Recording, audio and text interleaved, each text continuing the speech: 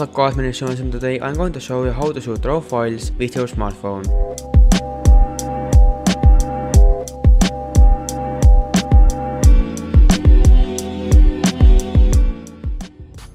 So if you own a Galaxy phone, then just go to mode, activate Pro mode, then go to settings, and here it is, save as RAW file. Just take a shot and here it is. And so as you can see, the RAW file is pretty flat.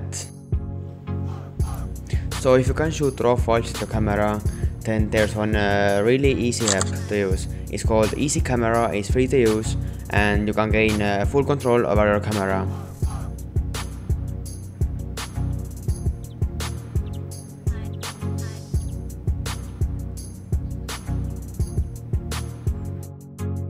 So the last app is called ProShot. It only costs €3 in the Play Store.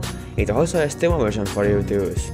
And the full version has live histogram, night mode, time lapse and everything what you would expect from a DSLR. Oh yeah right, and it also shoots RAW files. Thanks for watching guys, and I will catch you in the next one.